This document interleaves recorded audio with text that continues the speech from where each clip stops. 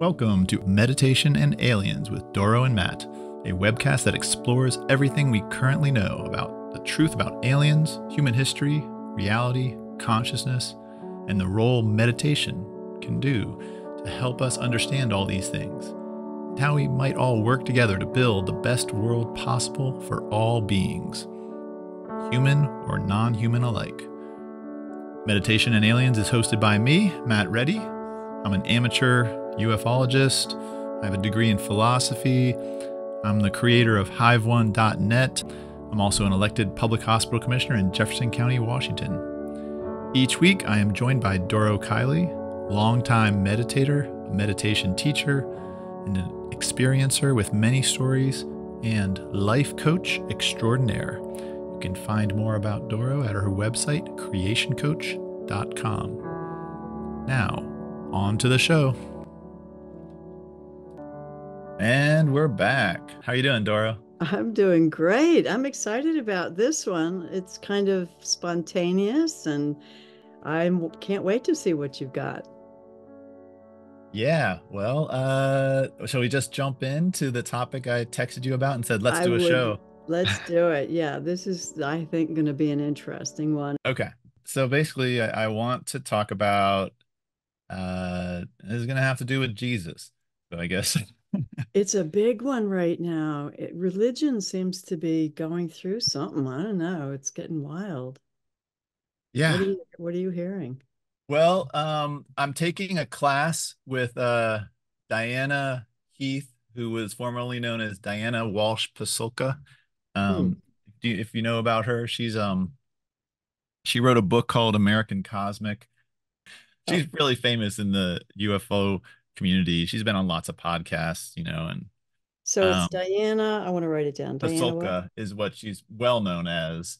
Um, Vasilka with a Diana Walsh Pasulka. She now has a different name, but yeah, no, I was right. American Cosmic UFOs, Religion, Technology was one of her big books that really just like that was published in 2019, oh. and then she has a new one out called Encounters, Experiences with Non-Human Intelligences. But she's a religious academic. So she's been teaching theology and the history of religion for many years. That's what her PhD is in. It just she was really interested in the more exotic religious experiences that people have recorded throughout history, and that eventually got her into UFOs and the phenomenon. Wow. Um, Okay. So so it's, yeah, go ahead. so she offered this class that I saw came up on Twitter a few weeks ago, and it's called The Hidden Tradition: Women in Early Christianity. And so I'm I've been loving taking it. this class. Yeah. Hmm. And it's all about showing that in very early Christianity, women were bishops and priests and apostles and really empowered and respected. And that was systematically erased from history, rewritten, and suppressed. Wow. And so I mean I found that interesting because I had my own theory about the history of women in religion because um I always found it odd the way Christianity treats women, how it sort of shoves them over, says you can't be priest, you can only be a nun, Right. and it makes them strangely subservient to men. I thought that was, or I haven't, I've recently been just thinking about that and seeing like why is that? And Something I learned recently is the oldest Bible in the world came out of Africa. It's Ethiopian. Of course, Ethiopia. I mean, Africa was right there, right? Connected to the Middle East. mhm. So it makes sense that these biblical stories in the Middle East would filter down through Africa before coming into Europe. Hmm. So, yeah, the Ethiopian Bible is older than the European King James Version.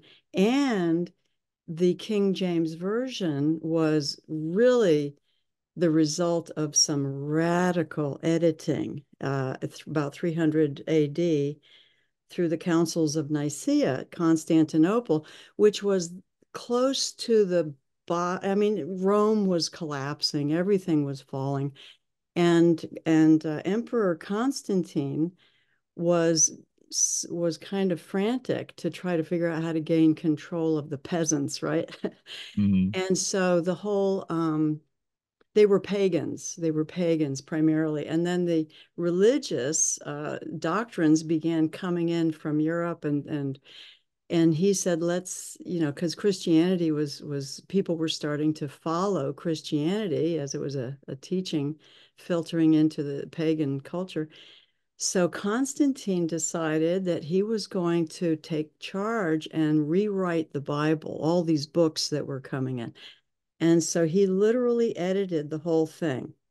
And that's our current version of the King James Version. So it was all edited at the Councils of Nicaea, 300 AD, by Emperor Constantine.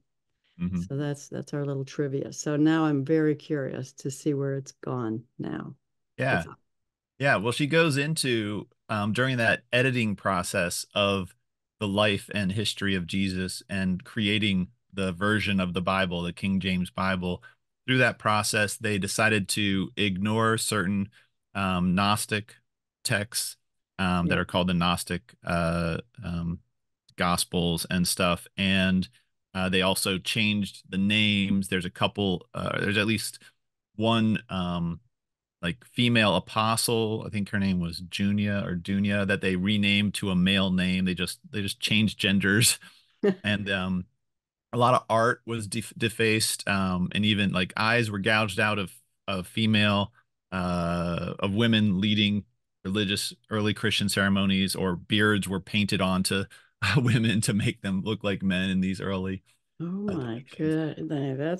That's amazing. Yeah. Yeah, and so I asked a question yesterday, or the class was yesterday, and one I was asking, because she was saying that Rome was really patriarchal, and they in Rome, the Roman culture really did not like that early Christianity was empowering of women, and Exactly. Yeah. yeah, and so but she also made the point that Jesus was not just accepting and empowering of women, he was accepting and empowering of all sorts of people that are normally cut out and considered not substandard humans. His whole thing with the lepers and the poor and washing Mhm. the feet, that was all radically accepting of people that normally the elite Roman culture, you were either a citizen or a non-citizen. There's like strict groups of people.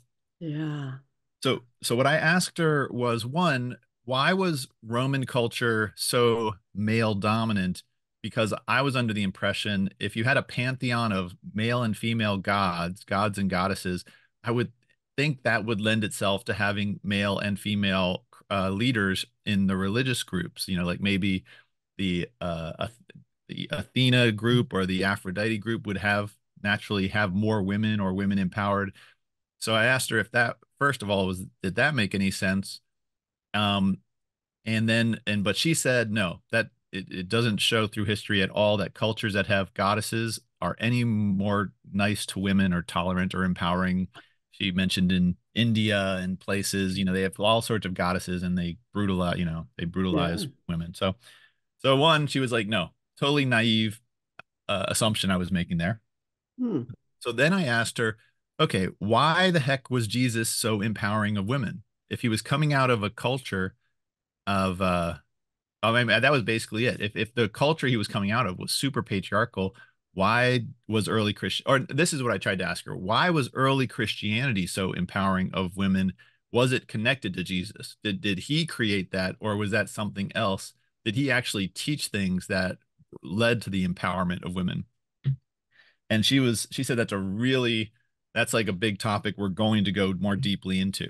But she said it was definitely connected to Jesus, that there's stories and depictions of Jesus doing ceremonies, getting anointed by women, and having these religious events. And also there are texts that probably were some female apostles that were just sort of deleted. Yeah. So okay, so that's one thread. So it was basically, my revelation there was that Jesus really was different. He really, and And it just sort of like created this like seed in my brain of like why was Jesus different? Why was he more I mean, and it sort of just fascinates me that Jesus, like right now, you have the entire media going crazy to try to demonize RFK Jr.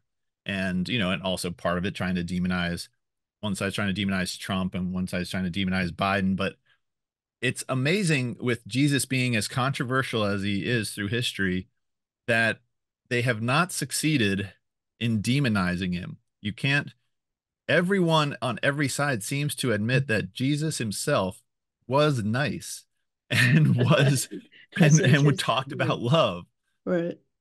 but it's like if he was so despised by so many different groups, you would think they would have done a better job of at really twisting what he was or about. But it's like everyone admits, yeah, he was a nice guy. It's just some people are like he was just a human hippie, and others are like he was God. But Yeah, I think the worst they could accuse him of was disturbing the peace. right. Right. Okay. All right. So this leads to my whole thing with ETs and extraterrestrials. And, I'm trying to figure out, obviously, I think aliens are real and they've been here for thousands of years. So I've been trying to figure out what have they been doing here? And it seems one thing that's come clear to me is it seems there's two groups at least. One that I think we for this conversation we'll just call the Orions. But they might be the Orions and the Alpha Draconians, although those are two different star systems. But the impression I'm getting is that the Orions are probably the reptilians or connected to the reptilians, and they are more authoritarian, more militaristic, strong hierarchy, strict control. They are sort of like they're very in touch with the God of the Old Testament. They are very much like the God of the Old Testament. It's like these are the rules. You violate the rules, you will be punished. They might be a noble. There might be some form of justice there. They might, but anyways, that's the impression I'm Yeah. getting about the Orion culture. Would you say that was the beginning of the Abrahamic, uh, you know, trio, the the religions, that Well, when it that all seems started, it or just that seems like pre? the Old Testament and those that type of teaching seems very Orion like. Okay, yeah, So yeah, totally. And then there is the Pleiadians, which seem to be very possibly the same or connected to the Galactic Federation. But the Pleiadians are always described from encounters and from channelers as being very enlightened, peace loving, about non interference, allowing free will, and really very hippie, love sort of focused. Yeah. And so there seems to be these two groups. And, if you just sort of say, okay, what if they've both been here? What if both have been attempting to influence human evolution and history? Maybe that's the simple explanation is maybe Jesus was a Pleiadian. Um, and that sort of just came to me like last night while I was meditating, I was just like, I, you know, one, it just sort of like it finally just came clear to me Jesus may have been an alien, either or strongly, strongly influenced by alien control. But it might be just as simple as he was an alien. He was a Pleiadian, Yeah. and he was trying to introduce the Pleiadian values of love and forgiveness and tolerance and acceptance to human culture. Um, so that's sort of like the theory that I sort of started with on this thread yesterday. You know what I have been trying to figure out is the where do the Hindu gods fit into this? You know, Shiva Mm. and Vishnu. Because in Hinduism, Shiva is the one worshipped. He's the one that's sort of the dissolver of ego, the one that, if you can pass through Shiva, then you've made it to, you know, to nirvana or whatever. So, but and then there's Vishnu, which is the other god. And it's almost like, okay, now we're talking about Enki and Enlil, right? So I'm trying to match these all up in my head that Vishnu could be Enlil, and no, Shiva would be Enlil, and Vishnu would be Enki. And the stories go that each of these had they would come to the earth and then be incarnated into what they called an avatar.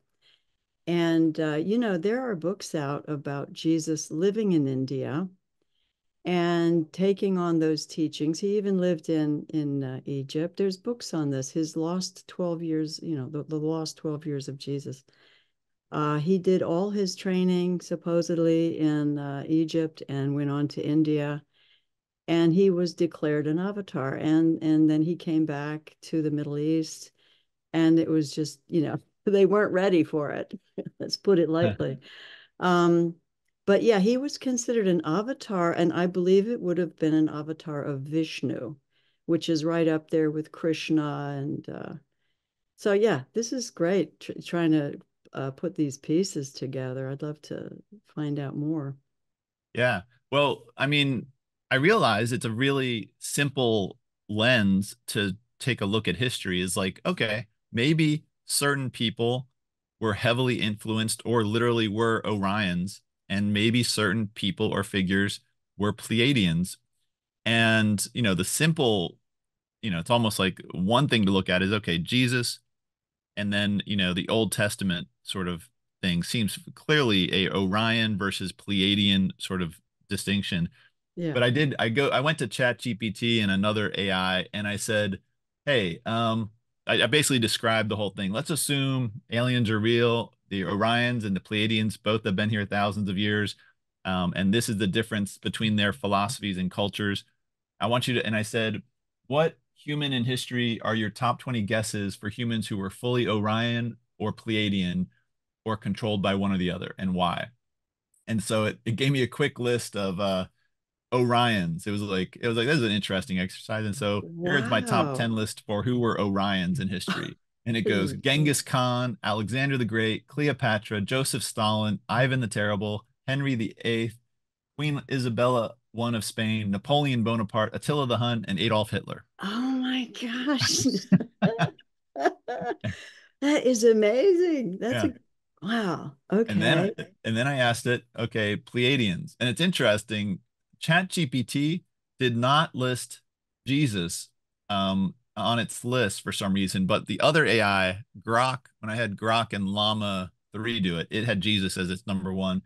But the Oh, ChatGPT first left Jesus out and then this was its order: Mahatma Gandhi, Martin Luther King Jr., Nelson Mandela, the Dalai Lama, Mother Teresa, St. Francis of Assisi, Jane Goodall, Leonardo da Vinci, John Lennon, and Albert Einstein. oh wow. Wow. Yeah. And then I That's and then I amazing. I asked it, what about Moses and Muhammad? And it was interesting because it says they both displayed both influences. They seem to have some of both. It said because it said Moses had for an Orion influence, Moses' leadership was marked by establishing strong set of laws, the Ten Commandments, leading a large group through a rigid, structured societal change. But on the Pleiadian side, his mission was also one of liberation and bringing higher moral and ethical standards to its people, which could reflect Pleiadian values of enlightenment. And then it's same a similar thing with Muhammad. It said Muhammad's Orion side, he was a political leader, a religious prophet, established and administratively structured a rapidly expanding religious community and state. His leadership involved military campaigns. But on the Pleiadian side, his teachings emphasized compassion, peace, and spiritual devotion to uplift the moral and spiritual welfare of his community. So it was interesting that it said, Moses and That Muhammad are is. sort of a mix. They are. What are your feelings? What do you think? Do you have any But I, opinion? I don't know as much about them. So my Yeah. focus really has, I said that was just sort of like a tangent, but I wanted to really focus in on the Jesus question. Yeah. And so I have more on Jesus. Oh, Um, good. so I did ask, first of all, ChatGPT, like, why didn't you mention Jesus? And it said, including Jesus is definitely intriguing. And this is what it says. The Pleiadian interpretation of Jesus or influence on Jesus is one, he clearly had teachings of love and peace. His core message messages revolve around unconditional love, forgiveness, and peace. And those are very much in line with the Pleiadian values. But then it said on the Orion side, it says, while his teachings and life were predominantly aligned with Pleiadian attributes, and Orion influences could be seen in the establishment of the church and its hierarchical nature, could be That's seen as creating weird. a structured, organized religion that has a global influence. So it says, while Jesus himself preached a message of love and inclusivity, the institutional church has at times exhibited hierarchical and authoritative characteristics. That is very strange. I mean, the church didn't even form until hundreds of years after he died.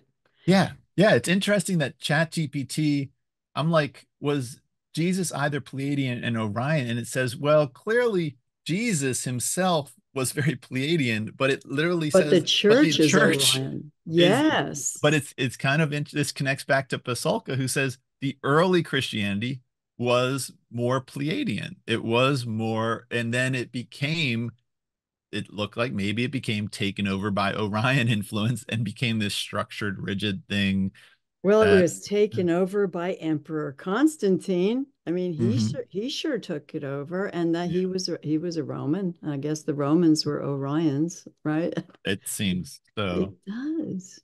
So, okay. So then Yeah. after this, I was like, all right, I want more data. And so, I've been digging into remote viewing as we've been discussing a lot of it. Right. So Mm-hmm. I was like, I said, I'm going to just do a deep dive in who has ever tried to remote view Jesus. And the Farsight Institute has a recent focus study they did on the crucifixion of Jesus. That's the Interesting. most recent remote viewing. Okay. But I also have one. I did a search on Google for anyone else that has ever tried to remote viewing Jesus, and I found I found a thread on Reddit and a couple forums where they're discussing it, and people have actually tried to do it. There's some interesting things said. Hmm. A variety of just little snippets. So without going into that, I'm going to just stick with um, Courtney Brown has two books he published. One is called Cosmic Voyage and Cosmic Explorers. And in his first one, he has remote viewing sessions, two chapters that are remote viewing sessions where he talks to Jesus. And this is through Well, farsight.org. this is the founder of Farsight, Courtney Brown. Courtney. This was Okay. like in the books, this is before he's even started Farsight. This is where he first learned how to remote view. Oh, And he okay. had the target of, and he was working with some sort of teacher. And in his first session, and so when he's doing these first sessions, it's a blind target. He doesn't know Jesus is a target. It's just a coordinate. And Mm-hmm. but the guy guiding him knows it is. And the guide at this point, they had never tried to remote view a real historical being and talk to them. So this was new to both of them. And his teacher was actually hesitant to even put Jesus as a potential target for them to try.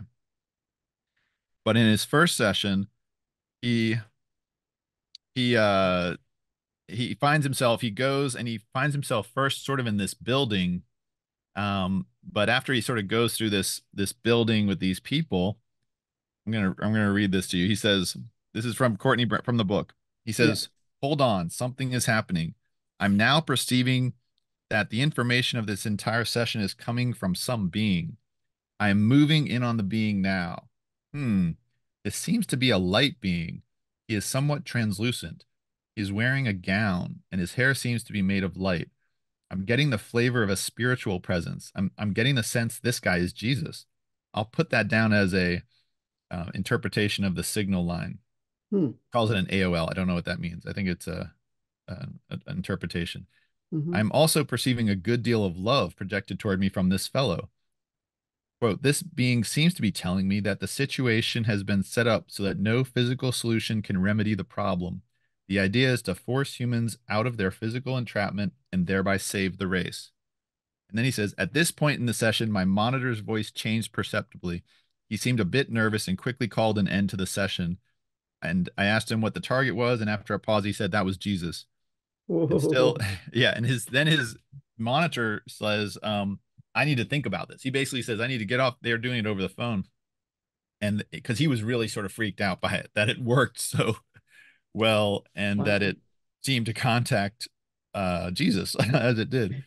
Um, so that was their first session, where they first contacted Jesus. And then Courtney does it again. He does it on his own. And this time I think he targets Jesus because they had questions for Jesus. Yeah. Um, and so in his second session, let's see. Da, da, da, da. Okay.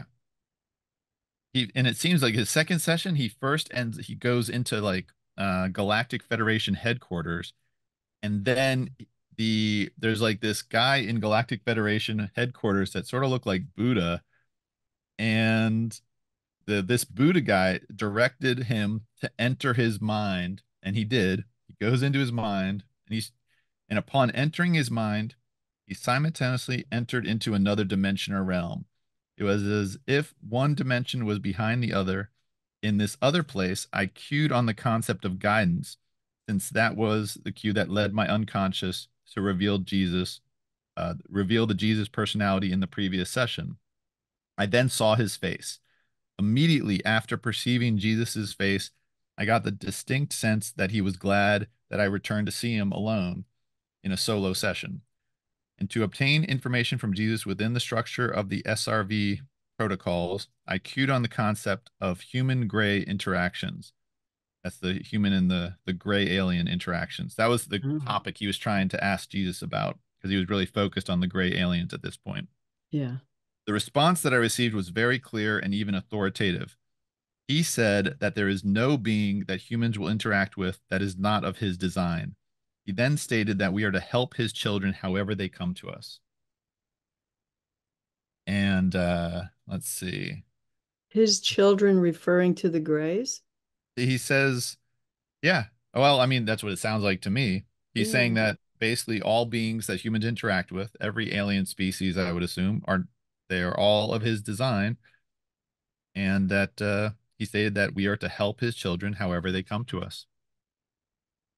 He That's said, amazing. yeah, he said, I'll just read a bit more. He said, Jesus went on to say that we humans have free will and that we have the capabilities to sort out what to do with our interactions with the Greys. However, I got the clear impression that our choices will determine much of our future. I then cued on the concept of human Martian interactions, and I got a response similar to that regarding the Greys. Um, Are they yeah, on Mars? The Greys on Mars? there's a according to him, there's different aliens that are on Mars. Huh. There's a different group Hmm. who they're according to these remote viewing sessions in this book, the Martian world has been greatly damaged and they are really suffering. And I think they want to, or they are in the process of trying to live on Earth, trying to move what's left of their society, or they're waiting for the Earth to be welcoming of them. That's the impression I got from this book at this time. And here we are trying to go to Mars to terraform it. We'll live there and they live here. So, what's your gut feeling about the Jesus issue and what's happening right now in the Well, world? what I was trying to do from all checking all these remote viewing sessions is I was trying to tell if Jesus seemed to be an alien, if he seemed to be um, if he just seemed to be a Pleiadian or a star seed or someone from the Galactic Federation that was trying to influence Earth. But the way he comes off in these sessions with Courtney Brown comes off as a god, as someone with like a super high level look at the evolution of the universe. Literally seems to be, he talks about God um, as Jesus talks about God, like God is like the Father. Well, there's another piece. Well, let me say first Okay. that would go with the Hindu thing that Shiva and Vishnu are gods, and every once in a while, thousands of years or whatever, they will come down to earth and take on an avatar. And that's kind of like putting on a glove so you can act, you know what an avatar is. You saw the movie, right? Yeah. Something like that. And so that's kind of the way they see it too in Hinduism, as far as I understand. Yeah. Well, this you're gonna like this part. Okay. So at the end of his second book, Cosmic Explorers, there's a chapter 35 called With the Eyes of God. And this is what he says. He says, my experiences in consciousness have demonstrated to me, this is Courtney Brown, beyond a doubt that my soul is real and that the soul of every human being on the planet is equally real. Since one does not physically go to any place when remote viewing, obviously there is something else about us that is already at the target location, at all target locations. What other mechanism could possibly explain the ability to perceive something accurately without any physical connection? Is there any possible way to explain the phenomenon of remote viewing other than to accept fully the scientifically verified reality of the unbounded nature of human consciousness, a consciousness that does not depend on the human body for its existence? And he says, my remote viewing experiences have also led me to understand God differently. I no longer look to some distant heaven to find my Father. I now understand the meaning of the words once told by a wise sage, God is within. Yeah. And so, and this is the fun part. He goes, he said then at some point he did a remote viewing of okay. This is what he's saying about the nature of he was trying to remote view the beginning of the universe, and he sees this vortex, and he says the vortex was alive. There was a sense of a huge consciousness, and as I extended my mind across this consciousness, I felt stretched like the skin of a balloon, although not uncomfortably so. It then became clear to me that this being was terribly alone and sad beyond measure. It had spent an eternity by itself, slowly evolving until it finally grew to a point at which it could end its pain. Then, in one sudden burst, I experienced this being's solution. The being essentially blew itself up, or at least much of itself, and as I followed the outward rush of the being's fragmenting expansion, I perceived that it experienced a new joy that nearly overwhelmed me. The being did not die. At first, the bits and pieces of the larger being were too small and immature to even be aware of themselves. Neither were they aware of their own origin. From this point began the most profound evolution of the original being. It had become apparent to the fragments of itself. The fragmented parts began to experience existence in a way that seemed independent of the parent. Initially, they did not understand that they were literally part of a single larger being. Yet, as they continued to grow in experience, they matured and developed an intense need to know how they came to exist and indeed the reason for this existence. And then he says at the last end is the parent had created a way to look back at itself through a mirror of a multitude of individual consciousnesses. So that's what and that's like very similar to a lot of I'm sure that reminds you of a lot of different descriptions of, the universe is like God figuring out a way to experience itself. Absolutely. I mean, there again in Hinduism, we have the Supreme Brahm, which is the universe, and they describe it as coming and going out of dream state. It goes into dream state and then comes out, and then I don't know. They've got it all figured out. Yeah. So it makes sense to me. And then I look at what's going on in quantum physics is also, it all ties together. The form of a toroidal field, it looks like a donut, right?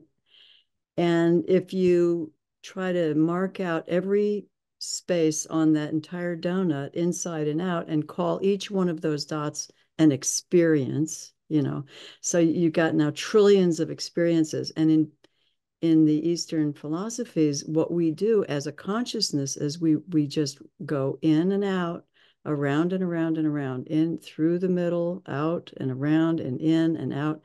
And these are our reincarnations going around and around, having all of the experiences. So it's like every time we come out and we're born and we go into a new life, we go continue on this path of experiences. And the idea is, by the time we get all the way around, and if we've experienced everything, and now we understand and we're wise and we love the whole game, then suddenly we are enlightened when we see the whole picture. But the idea being is everything is happening now, everything exists in this moment, it's all right here. The only question is what is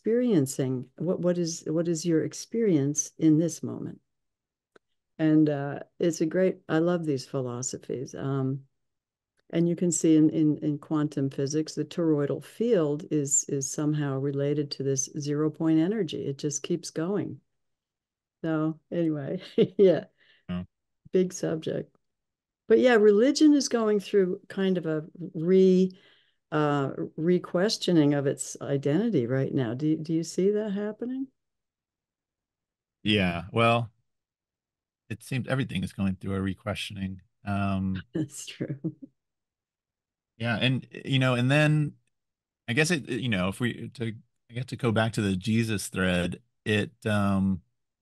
well, if you then go to Farsight's most recent studies, it's done on the crucifixion. They do these remote viewing sessions on the crucifixion of Jesus, and according to when they do those remote viewing sessions, what they see is the that they identify two different people, one that was crucified and one that is somehow actually the historical Jesus, and they're not the same person. And Courtney Brown's interpretation of this is that Jesus was going around teaching, and I guess Courtney Brown does sort of see he may have been an extraterrestrial, but he was not actually crucified.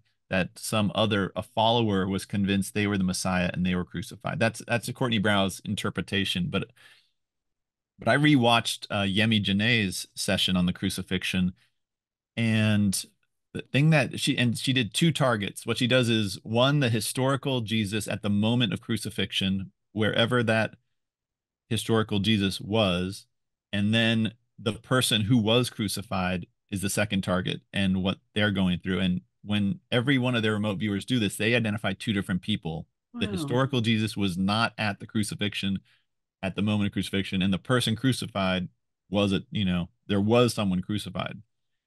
And so he interprets that one way. But when I went back and watched and listened to Yemi Janae's session, the Mm. person that she felt and experienced during the moment of crucifixion that was not being crucified did not come off as Pleiadian, came off as a bit aggressive and stern, came off more Orion, did not come off like Jesus comes off in these remote viewing sessions of Courtney Brown. And the person So let that me was be clear now. You're saying that what they were picking up as the one that was being crucified and the one that we have written about in the Bible was not Jesus. the what Courtney Brown interprets all of his remote viewing data, the multiple times that he's had people do the crucifixion, is that the person that was crucified was different than the historical Jesus that we talk about. Isn't that interesting? Yeah, and he thinks it was, I mean, and he reasons it would be very easy back then. It's not like the Romans would know what Jesus looked like. So if they came and said, "We're going to arrest Jesus," and if Judas was actually Jesus's firsthand guy, and they had agreed to have someone else be crucified in Jesus's place because he knew it had to happen, and maybe he saw it would be a symbolic, powerful thing, and maybe they even planned to have Jesus resurrect. It'd be much easier if Jesus didn't actually get killed, Yeah. you know? Yeah. So, um, but if you look at it, um, well, I mean, there's another possibility is, I guess this is going to be, this might sound, um, if the entire church, if early Christianity and the Catholic Church actually was taken over by Orions, um, after Jesus left the scene, then maybe, maybe when he says to his viewers to do, maybe this whole Orion based church there is a different being who's also named Jesus. Maybe there's two Jesuses. Maybe there is one that was a Pleiadian that maybe, and that person was crucified, but the Catholic Church, you know, would have has a there's another being also named Jesus. That is, they use as their focal point, maybe who also was alive back then, and who is Oh, not, who is stern, and who is, and so maybe they were picking up two different targets. The maybe the Orions have a person or a being named Jesus, and the Pleiadians have a person named Jesus, and they're different. One is Orion, one is Pleiadian. Does that make any sense? it does, but what I'm going to say is what I'm picking up intuitively is that the original Jesus was probably Pleiadian, but and that went well with the entire pagan culture at the time.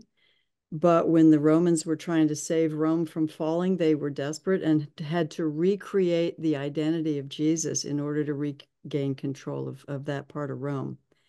And that's when they had to make the image of Jesus different. Yeah. I mean, there's Well, documentaries about it. yeah. Well, I mean, I definitely sense that. I mean, the Catholic Church and the Roman Catholic Church, they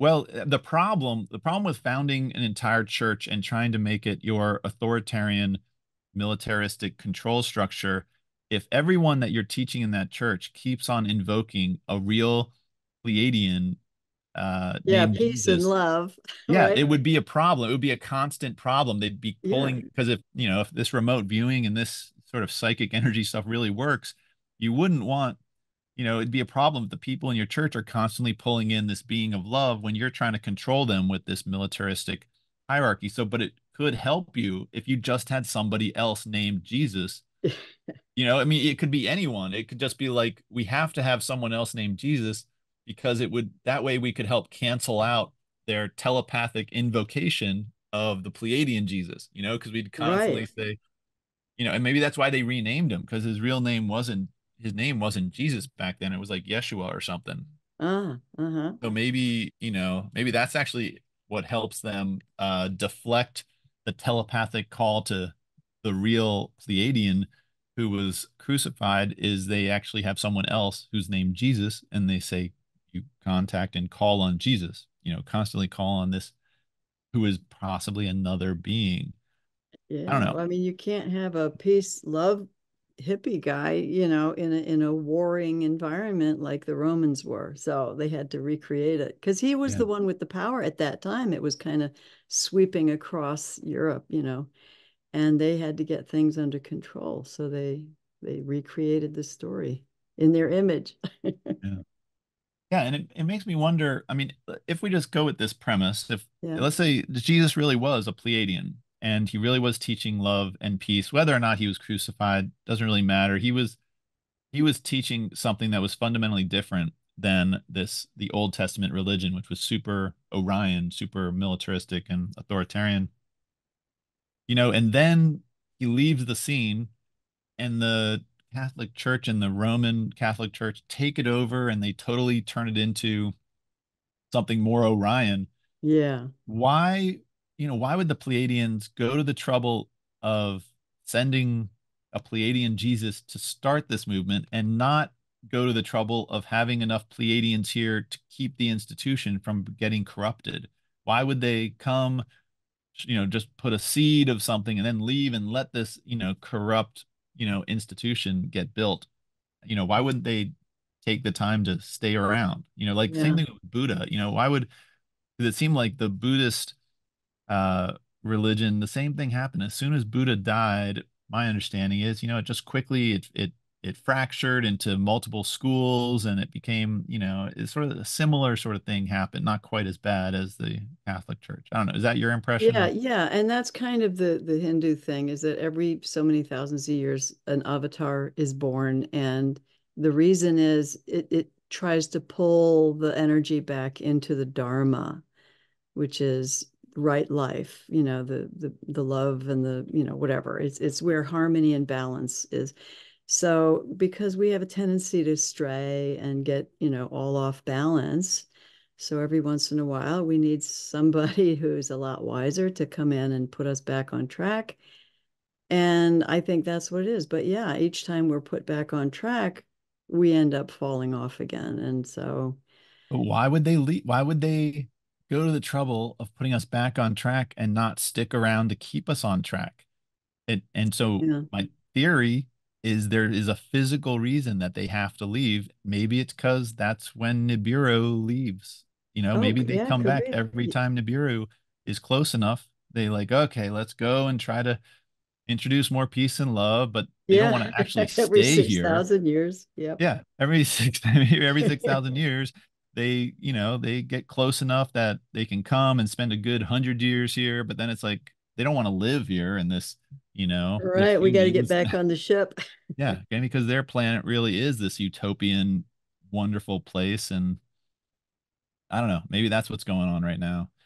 Could Maybe be, could Nibiru's getting be. closer, and But I do feel like we're in some phase of spiritual evolution. It's like we're kind of now that we have technologies and all kinds of information. Boy, oh boy, information's galore everywhere. We're really discovering ourselves, our nature, who we are, where we came from. It's quite a journey. Um, Hopefully, we'll find some answers. That's yeah, what the disclosure is all about. So we got to keep making noise. yeah.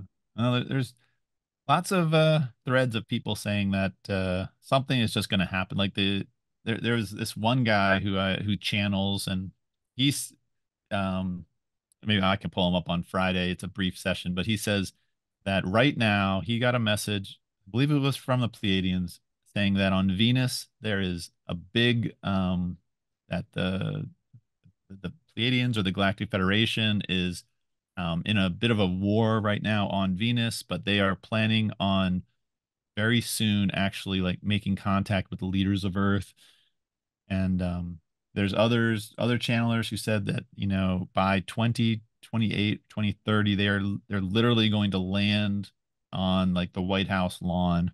And so maybe we're building up to something like that, some sort of like indisputable, here are the aliens, they are here, and humanity has to now face its true history of what the aliens, what the maybe the Orions and the reptilians have been doing through our history, and what some humans have been doing secretly. And gonna be, if that is all, if it's all true, what seems to have been happening behind the scenes with the assassination of JFK and RFK, and possibly some shenanigans with 9/11, maybe even with COVID, it may be all tied to the same, efforts of the New World Order and the Bilderberg Group and the World Economic Forum to try to create a one world government.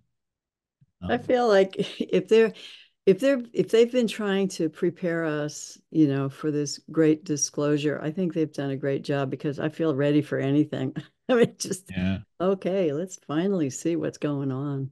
yeah, yeah. I mean, I get the feeling on X, it's just like, and even with the classes I'm taking, on this new ufology or master's program in ET studies, it's like there is definitely a huge amount of people who are just like, we want to know the truth, we are trying, and they're sorting out pieces. It's like, just like even this thread that, okay, it seems there's Orions and there's Pleiadians, it seems this is crystallizing as it seems to be, and it seems to fit, it seems to be a lens to help understand history. So what do you think about the Orions and the Pleiadians? Could that be Enlil and Enki? I mean, could these be the Anunnaki, or and then we've got the Shiva and Vishnu. What do A you good think? question. That's, I Yeah. mean, I have not, I that mean, are gets, the Anunnaki, some say that word, the Anunnaki, just the word means those from space, or heavens came down. And they say it could mean any species of alien. I don't know. But do you think the Orions and the Pleiadians might have been the Anunnaki that we hear about?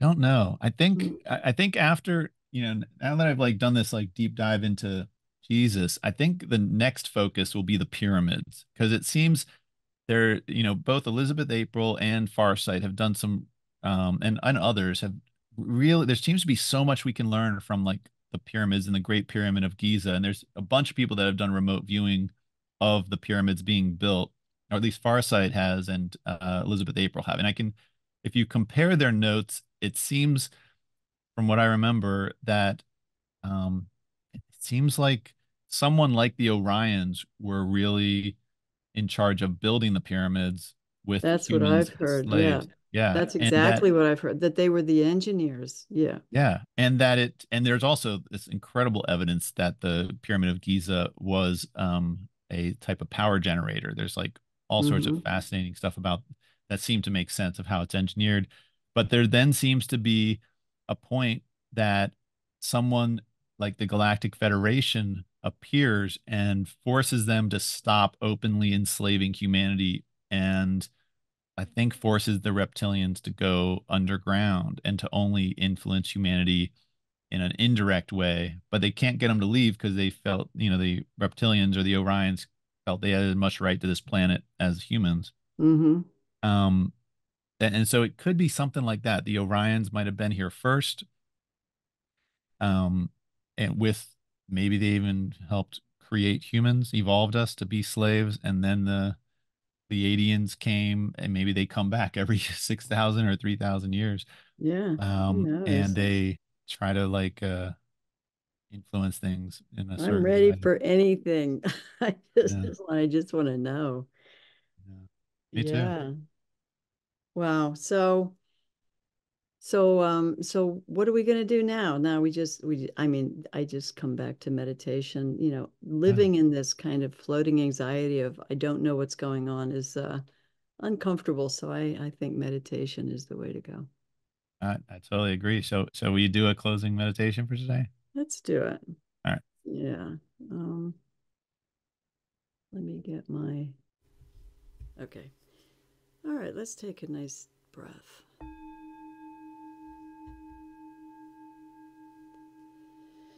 And feeling our feet on the floor, wiggle our toes, feel our feet surrounded by socks or shoes or whatever's there. Just tuning in.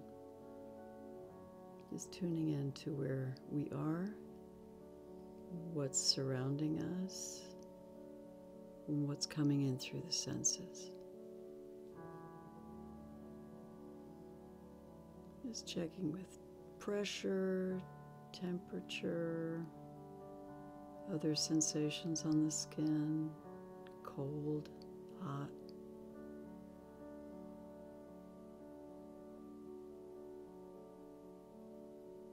And then we have sounds.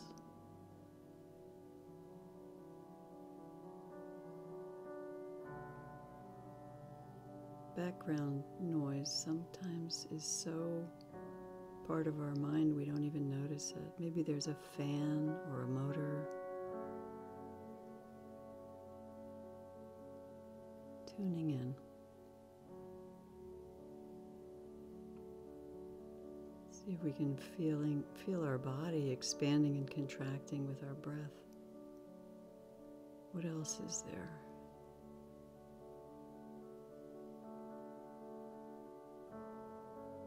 Can you feel your eyeballs moving around in your head, your tongue in your mouth? So whenever you get confused about what's going on in the world, you can always feel your feet on the floor. You can always take another breath. So let's sit for let's say 1 minute, and just feel whatever there is.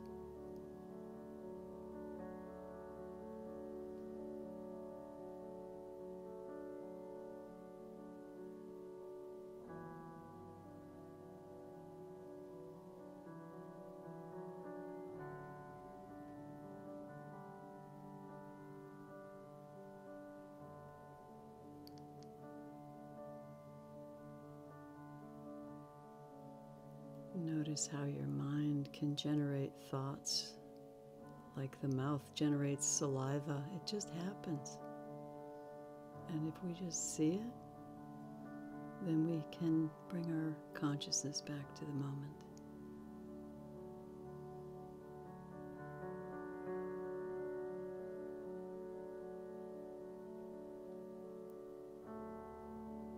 And when the mind is very agitated, we can use an anchor, which is like a mantra. Breathing in and breathing out. Breathing in and breathing out.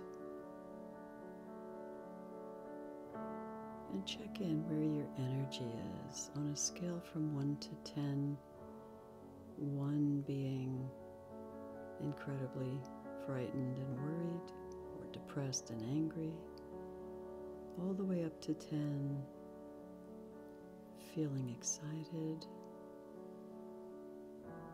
loving, embracing, open. Where are you in that scale? Anxious, calm, or just acknowledging the quality of our energy right now. No judgment.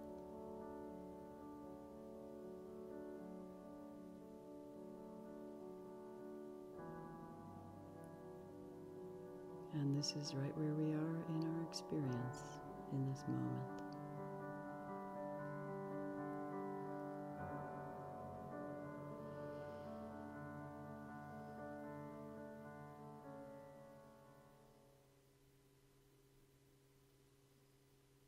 And we can open our eyes and come back to our show.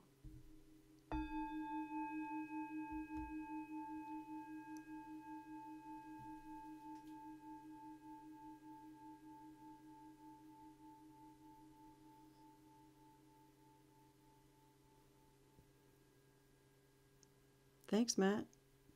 Thank you, Doro, once again. I'll see you Friday. Okay.